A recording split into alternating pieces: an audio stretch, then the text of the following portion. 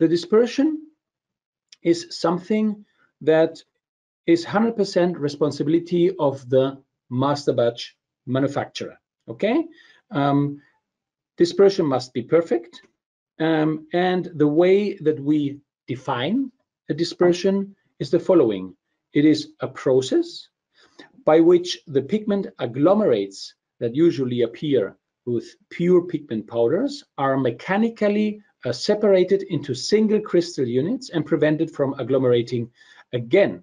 Okay, a well-dispersed master batch provides improved first-time quality when used in the plastics transformation process, in this case in the cable production process, and this is especially crucial with high-speed production. What does a well-dispersed master batch provide? It provides maximum color strength, maximum color performance, if you like. You take the maximum color out of the pigments because they are separated into single crystal units, and each single crystal unit has the maximum effect in the melting process when being incorporated into the base compound.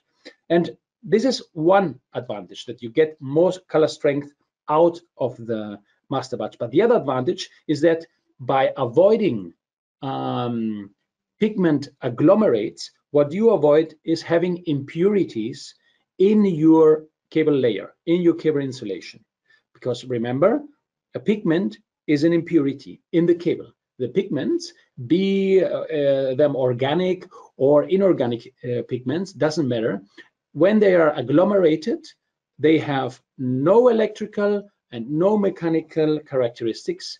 All they do is reduce those characteristics, especially the electrical characteristics. In the case of automotive wire, they lead to sparks. So therefore, it is not only a question of improving the color strength and taking the maximum performance out of what you're buying, it is also reducing sparks, problems with electrical characteristics or mechanical characteristics, and therefore increasing first-time quality.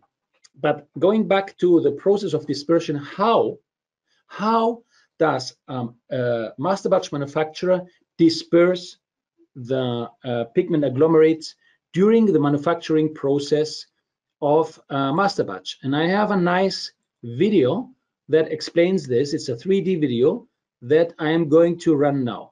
So let's go here and see if I run this video. Here we go.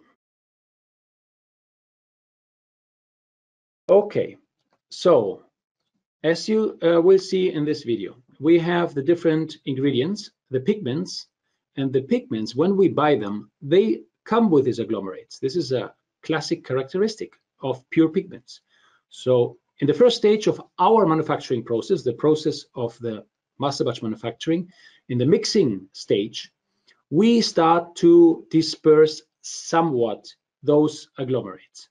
Okay, it's the so-called a pre-dispersion stage, if you like. But the real work of dispersion happens at the extruder level. So we also extrude our products. So we have double screw extruders with hammers and screws, and those hammers and screws, they do this mechanical work. They do this mechanical work on the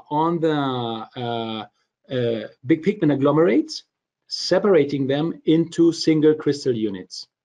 And those single crystal units are then surrounded by the corresponding polymeric base. They are encapsulated by the polymeric base, as you can see in this video, and therefore preventing those single crystal units to agglomerate back again.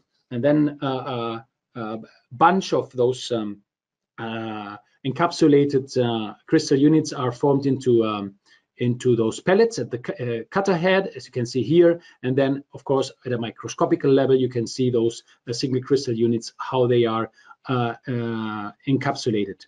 Okay, so this is how dispersion is done in order to provide a perfect master batch. This is about dispersion.